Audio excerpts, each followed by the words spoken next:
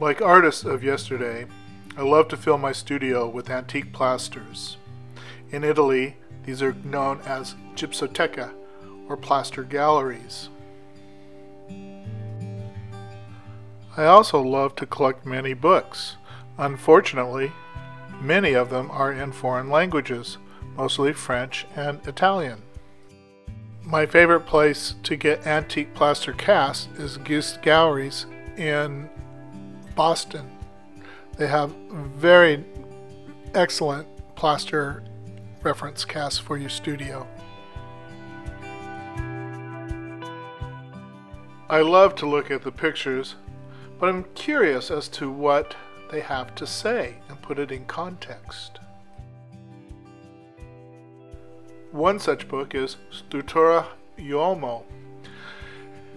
I love this book, so I decided to start translating it and see what it says in context. I see this book is all over the web and people love its pictures.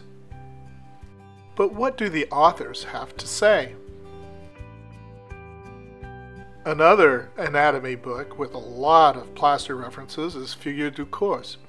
And of course, please excuse me because I don't speak French, but I'd love to see what this author has to say in context with the marvelous plaster collections, probably the most extensive plaster collection in the world. Over the years, many people have come to me and said, "Peter, I want to do figure art just like you." And I remember that back in 1988. I already had nearly 20 years of experience in 1988. One artist came to me and said that. He went to school in 1989, I think, and graduated in 1994.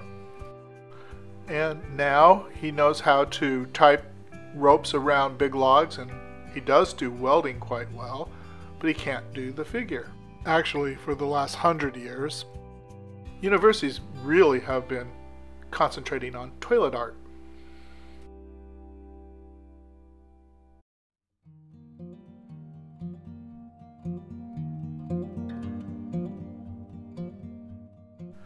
What do you notice about this figure?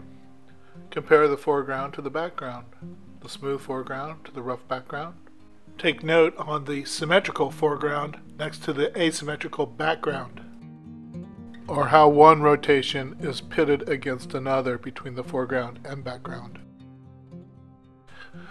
Better than reading any text, you learn from observation of the masters, comparing one master's work to another. And of course, there is no greater teacher than studying, particularly the unfinished works of Michelangelo. Every lesson of sculpture is within those unfinished sculptures.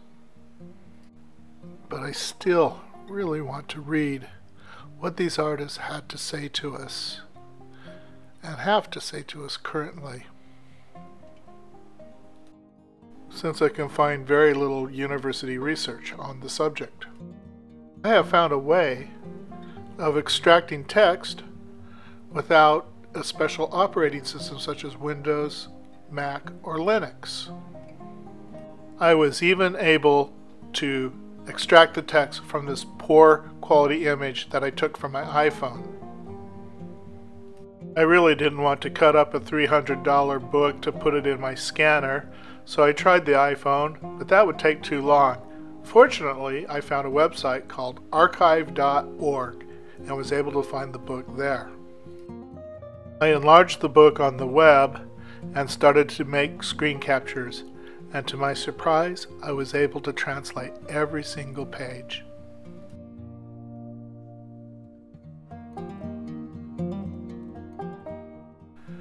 To get the image from archive.org, I selected the page that I wanted to grab the image from. I did a screen capture, which is Command Shift F4 for a Mac, and I got a PNG file. I opened the PNG file up just to make sure it was clear, and then closed it again. You then navigate to Google Drive and drag it into Google Drive to upload it. Wait for it to upload. After it's been uploaded, You find your file, right click on that file, go up to Open with Google Docs. It'll take a minute for it to translate, but while it's there, you'll start with an image. You'll see the image there, and then below it will be the text. And of course the text is in Italian. So I grab the text and navigate over to Google Translate. Drop it into Google Translate, and within a second or two it's in English. I then copy it, put it into a document format,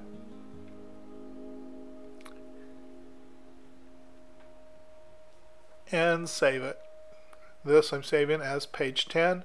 I can go back and edit it and insert the pictures so that I can see everything in context.